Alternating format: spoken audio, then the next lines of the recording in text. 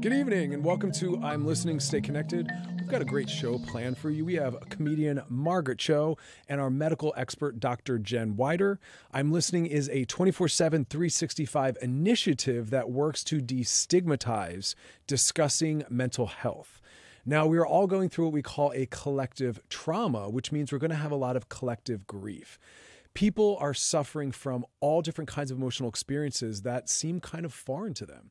And so I'm talking a lot about individuals giving themselves a little more care and compassion around their emotional experience, because we're encountering something that is a little bigger than what we have the internal capacity to deal with. So we have to give ourselves a little bit of a break. We're going to be feeling more sadness, more fear, more anxiety. And I want to remind everyone that it's important now more than ever that you let yourself feel. Whatever you're feeling, now is not the time to get hung up on grieving the right way, expressing your emotionality in the way that you're most familiar.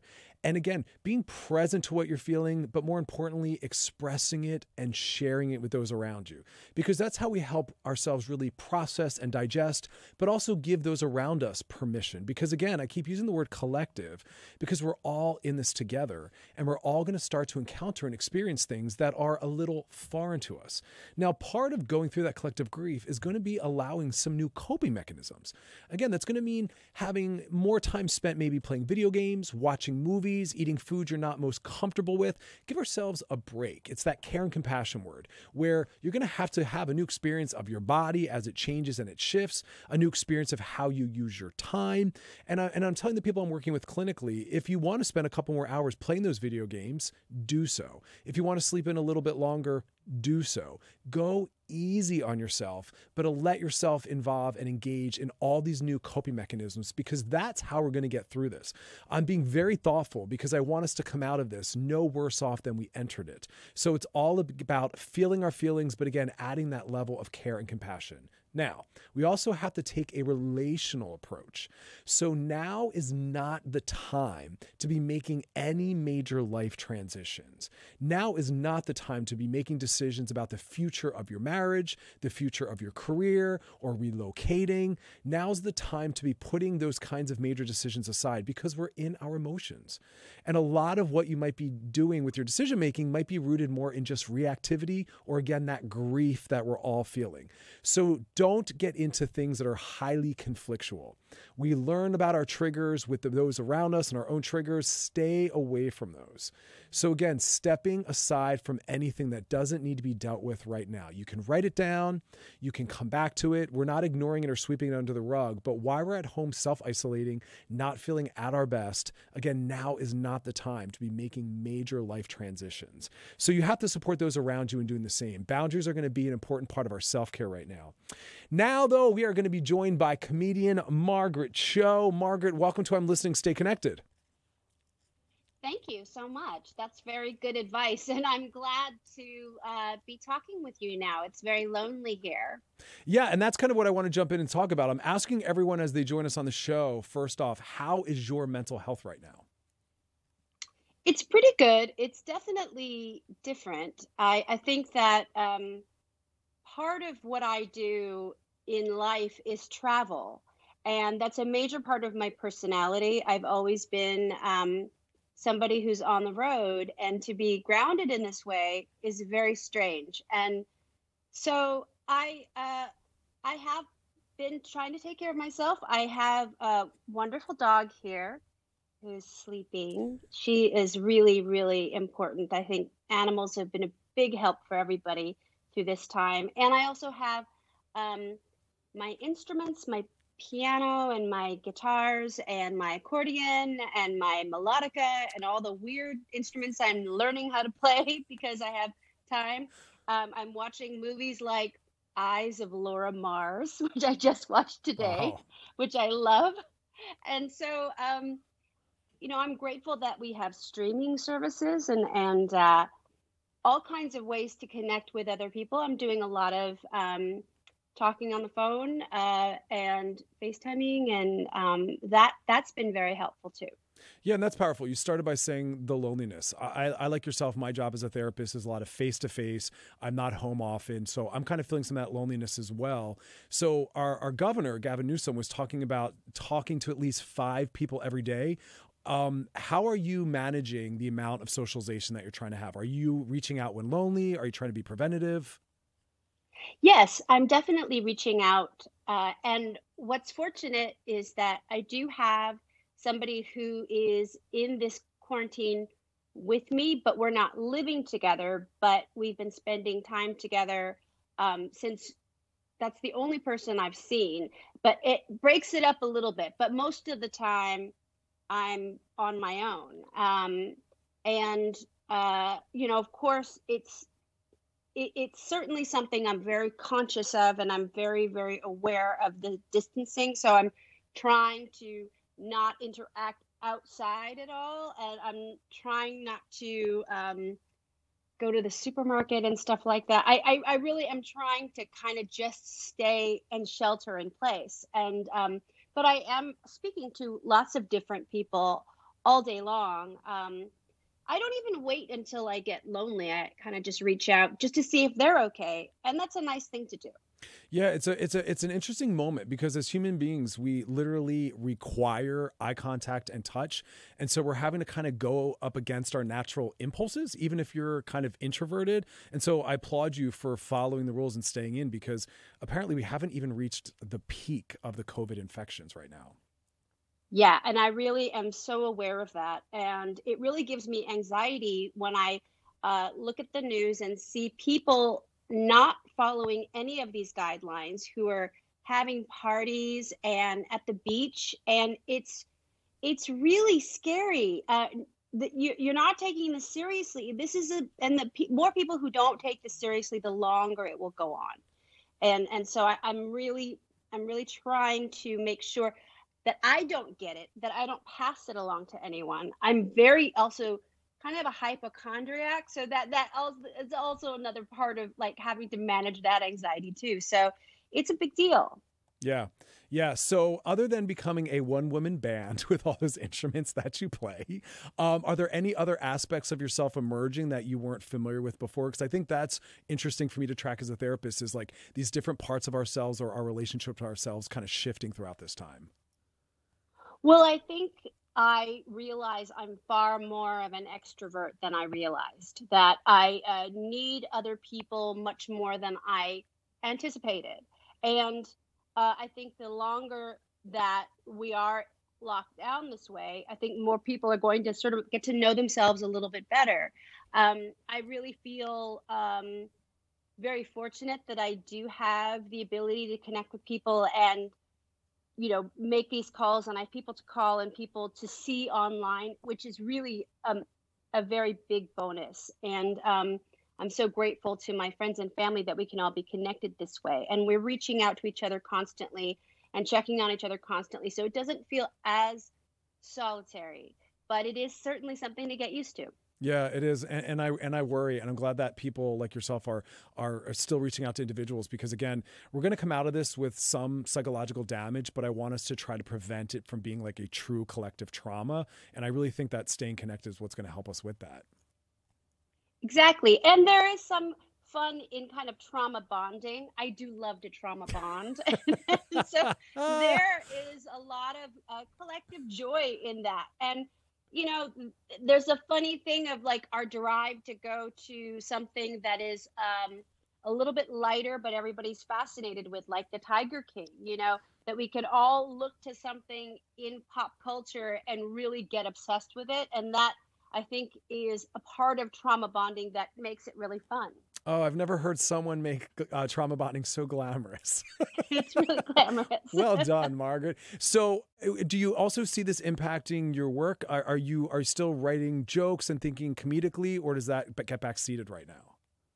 Oh yeah, for sure. I mean, there's so much to write about, and I have another added bonus in that I need to talk a lot about being Asian American throughout this because I Oh, yeah. think all of us are looking for some kind of a scapegoat, and unfortunately, what's happening is that people are looking to Asian Americans as if we've caused this. We are just as much victims as everybody else. This is not the fault of Asian people. I mean, it's not right to lash out, but in a sense, that's the kind of frustration that people have is that they want to blame somebody. And in a sense, it is a lot like the Islamophobia that happened after 9/11. It's this thing of like needing to lash out because we're in pain, and so those kinds of things, I think are really important to talk about, to write about. So that's something that will definitely have a place in my work. But just the practical nature of going out and doing comedy, it's not possible. I have been doing some shows like online, which is another fun, different way to explore that. So hopefully I'll do more of that. Yeah, thank you for calling out the racism. I think that's been really heartbreaking to see, is watching that be how some people are trying to handle their anger and frustration. So thank you for pointing that piece out. Yes, it's really frightening. And it also reminds me of when we were in the middle of AIDS. And this entire thing is like, I've noticed with a lot of my gay friends between the ages of 50 and 70, we all really can identify, like, this is very similar to the beginning of understanding what AIDS was doing to our community. And so we are resilient. We have the ability to rise above a plague and to survive it. And I know this firsthand because I've been through it. I've been through it with a lot of people. And so, we've done this before. We can do it again. We can overcome this. Beautiful resilience, but we do so by banding together, right? Not by othering. Exactly. And that's so important. So it's a valuable time for us to just really band together and be united through this. Margaret Cho, we have some tweets. I'd love for you to answer with us. One of them came in specifically for you. For those that want to join the conversation, you can do so by sending your questions to our Loveline IG page or by tweeting at the hashtag I'm listening. We'll be answering the questions throughout the show. This question asks, "Hey Margaret, I'm so thankful for comedy right now. What is your perspective on the need for humor and comedy at a depressing time like this?" We really need to laugh. Laughter is such a balm. It's such a healing thing. And to be able to laugh is really to be able to breathe and to breathe through it. It's almost, it's a very life-giving thing to be able to have laughter and to laugh about something. If you're laughing about something, then it means that you're dealing with the pain of it and able to handle it. And so humor now is vitally important. Yeah, I mean, there's so many great memes coming out of this, and there's moments where I want to repost them, and part of me is like, all right, I'm taking this seriously. This is a real thing, but also, yeah, we need moments away so our nervous system can relax. We can still find some joy that exists in the world. So, like, thank God for some of those memes, right? I know, I love the memes, and I love that it's like, because right now I know that I'm definitely connecting with a lot of people out there who are addicted to manicures and pedicures, because this is the time this week. It's the week where we really need them. Yeah. And so it's really terrifying to deal with your own calluses and to really know the extent of how hard that skin really is. Wow. So we're resilient, maybe a little too resilient in some areas. Thank you for that as I sit here thinking about my dry skin patches. I know, just it's only downhill from here. I mean, really, like because I was living through this quarantine, everything was fine until I realized that I was missing my manicure and pedicure that I have usually about this. I don't do it all that much. It's about once a month, but I need it at that time. And so learning how to do your nails yourself, it's going to be a struggle. Hang in there, Margaret. It'll be okay soon. Hang in. We have another question. So. This one asks, every time I watch the news and I see the numbers rise with COVID illnesses and deaths, my heart beats faster and I start to feel panicked. I know I should be watching the news to get updates, but I feel like I'm headed down a slippery slope by using alcohol to cope. Any of your tips would be appreciated with dealing with these anxious and scary times. So, I keep seeing a lot of people talking about a lot of alcohol use, starting their morning with alcohol, pouring booze into, their cereal. I mean, there's a whole lot going on in the alcohol world. How would you recommend people tackling that? Well, I am fortunate enough to not have that in my life, and I know the pain of that because I am a recovering alcoholic and drug addict, and certainly there's a real desire to want to escape this, but unfortunately, it only adds problems. I think that people who can drink and can do that, go ahead, do you, have fun.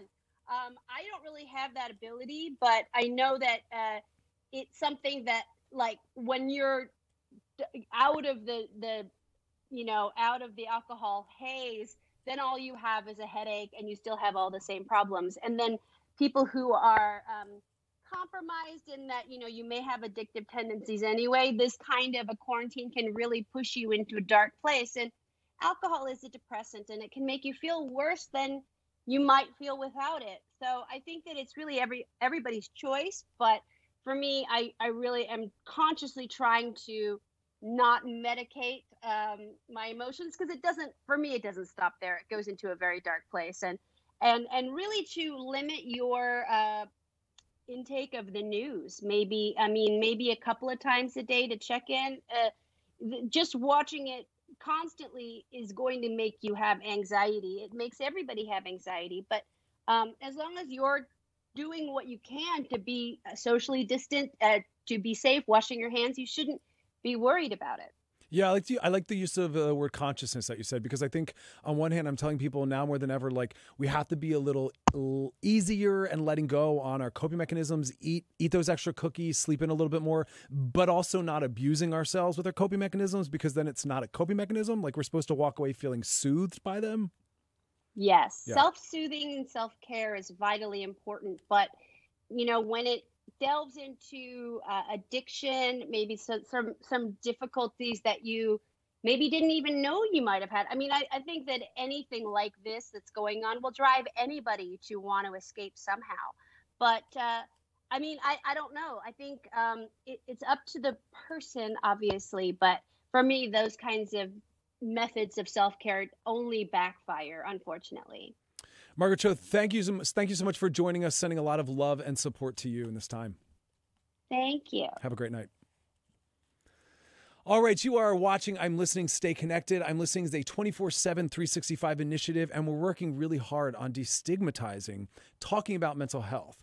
Because again, right now more than ever, we need to get comfortable feeling our feelings, expressing them to those around us, and also creating a safe space for those around us to express their emotions towards us. That's how we're going to get through this time. So we're talking a lot about different coping mechanisms, going easier on ourselves, but at the same time not really harming ourselves in some of the ways that we're trying to practice our self-care. If you want to send a question to us, you can do so by sending it to our Loveline IG page or by tweeting it at #I'mListening. This question asks, I have my first ever therapy appointment today. I'm nervous, not just because therapy is scary and vulnerable, but because I suffer from certain traumas, and I want to know if it matters or not to have a therapist who specializes in specific trauma, or if all therapists should be able to help. I like this question. I want people to take advantage of the fact that therapists are still able to practice therapy via teletherapy or through Skype and different other services. So if you do feel like you need added support, please, now more than ever, take the time to reach out. A lot of therapists are offering sliding scale fees as well.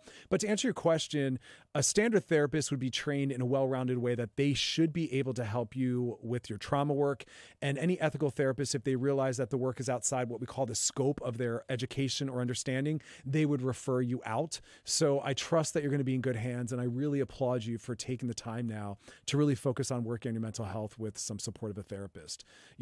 That's why I'm thankful I'm able to be available to my clients as well, because again, right now what's happening is for many of us a little bit bigger than what we have the internal resources to cope with on our own. So do not feel bad about reaching out to family members, loved ones, or also a therapist. Now we're going to be joined by Dr. Jen Wider, our medical health expert. Dr. Jen, how are you? Hi, Dr. Chris. How are you? I'm doing all right. I'm practicing everything I'm preaching, so I'm thriving. I'm practicing what you're preaching too.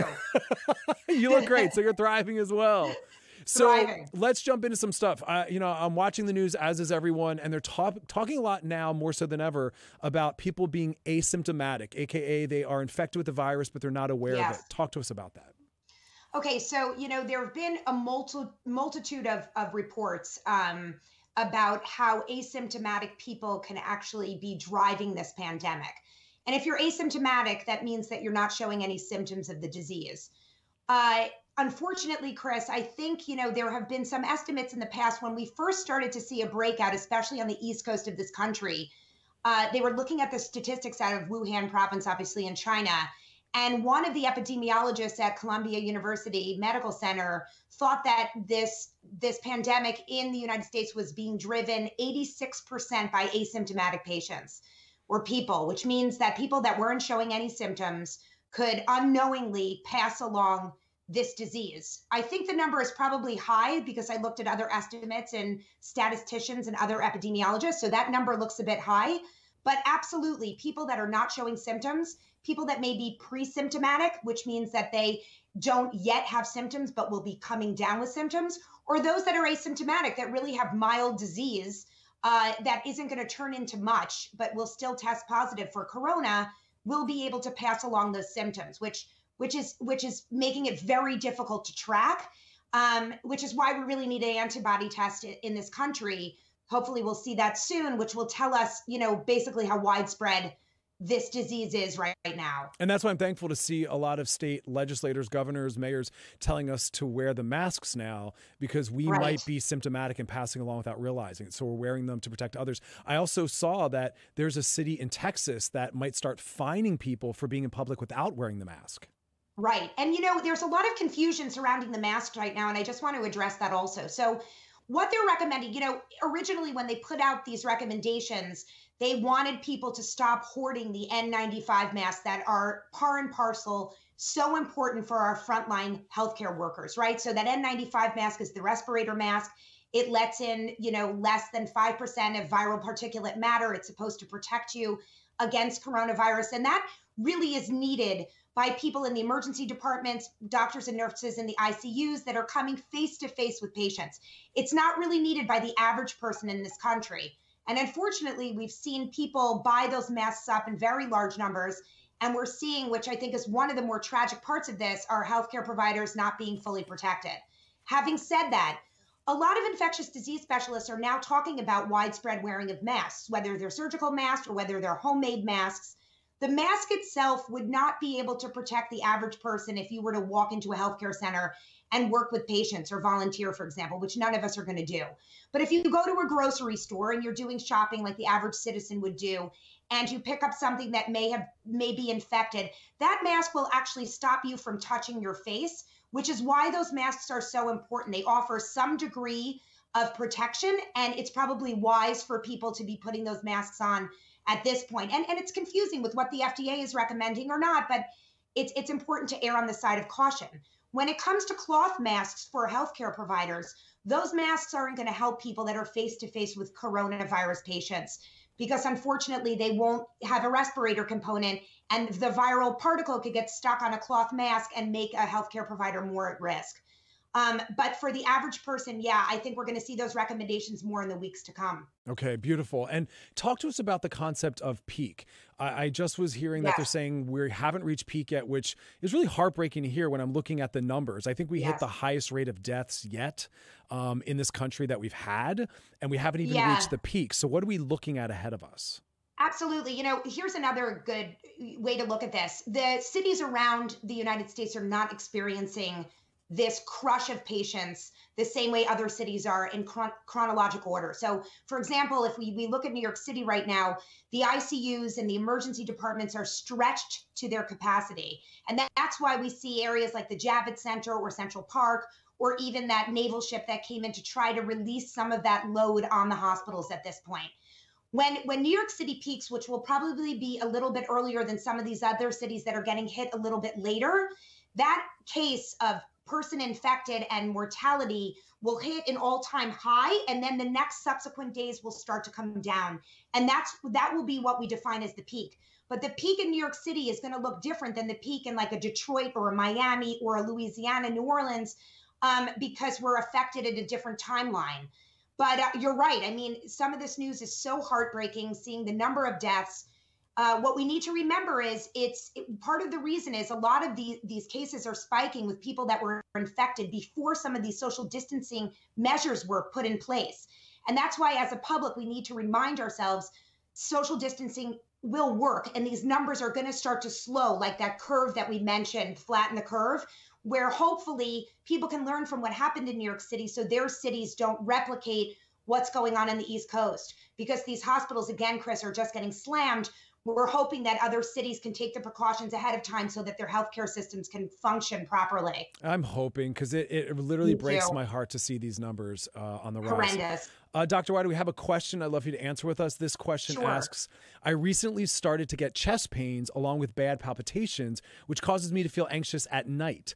Does COVID symptoms include chest pains? So again, there's a lot of these questions about symptomology. So talk to us about the evidence around chest pains. Right. Okay. So here's the other thing. When we typically heard about this disease come onto the forefront, especially in the media, we were reporting typical symptoms like shortness of breath, fever, sore throat, and cough. What we've seen in the wide variety of patients that have been infected in this country, there are a multitude of different symptoms. We originally heard, loss of smell, loss of taste. That was one of those hallmark symptoms, in addition to people that may have GI symptoms, nausea, vomiting, diarrhea, chest pain. Unfortunately for some patients, there are people that are experiencing chest pain. Now, having said that, some of the other symptoms that I mentioned, like shortness of breath, may be due to anxiety, and chest pain also can be one of those symptoms that can be due to a variety of different causes. Some people with coronavirus get chest pain or back pain because the lining of the lung gets inflamed, and that's something called pleurisy or pleuritis, and they can experience lower back pain or even chest pain from that, Chris. But usually it isn't one of the only symptoms that you experience. Most people that are experiencing chest pain will get a hallmark of the other symptoms. It usually isn't that first red flag symptom. It usually comes along with a fever, shortness of breath, and some other respiratory symptoms. So for people getting, a bit of tachycardia, which is just the heart racing a bit, or you feel like your heart's skipping a beat, and the chest pain is there a little bit, you want to absolutely check in with your doctor. I recommend that, just as you said, with mental health care providers. Take advantage of those telemedicine, resources right now. They're tremendous. Get in touch with your doctor, see what they think, but they'll look at a hallmark of other symptoms before they, view you as someone at risk for corona. Okay, beautiful. And here's another question I'd love you to answer with us. This question asks, my mom wants to see me for my birthday, but since I have to be around people a lot for work, I don't want to risk getting her sick in case I'm carrying the virus unknowingly. How can I help her better understand this? Yeah, I have a sigh every time I hear this. People are trying to find a lot of loopholes and gray areas that somehow give them permission to travel and be around others. Yes. But I'm sure you agree with me that the answer always has to be a flat out, no way, not going to happen. Yes. And I've heard this, and I've gotten questions from people, a lot about this actually. And I think, one thing that we have to remember is, even though we're seeing a lot of cases in the news of people that are younger getting affected by this, the group that really is at higher risk remains our older population, grandparent age, people above the age of 65, those with underlying conditions. I'm not sure what this person is doing at work. If it's not an essential practice of business, we really need to come together as a nation and try to use telecommuting and e-services to work with these non-essential businesses. I really believe in that wholeheartedly, to watch this curve flatten, but absolutely not. She should not visit her mother. And unfortunately, some of the older Americans are a little bullish when it comes to this. I've dealt with this with some older relatives as well. They feel like they've been through more than the younger generation, and they too can get through this, but they're susceptible. So yeah, social distancing is incredibly important. It's a great time to get on, do like a Zoom video birthday, or make a video montage. Even drive by the house if they're local with signs is much better than getting together, because they're really putting their parent at risk, and it's just not worth it. And it's not forever. Like I keep trying to remind people, yes. Stop with the verbal gymnastics of finding loopholes and reasons and ways. Stay the heck home. And it's not forever. Like next birthday, next holiday, we'll all be together, but let this one pass. I also have a question around antibody tests, because that's something I'm hearing more people talking about as well. Yeah. So Chris, right now what we have is a test that is basically designed to test fragments of viral genes on our nasal cavity, right? So people that have gone in for a coronavirus test have had a nasal swab go up into their nasal cavity. It really needs to be quite uncomfortable for it to be a good test. A lot of people are complaining about the pain of this test. It's very quick, but it's a deep nasal swab, and it takes out viral material, and then they examine it. They blow it up and examine the genetics of that.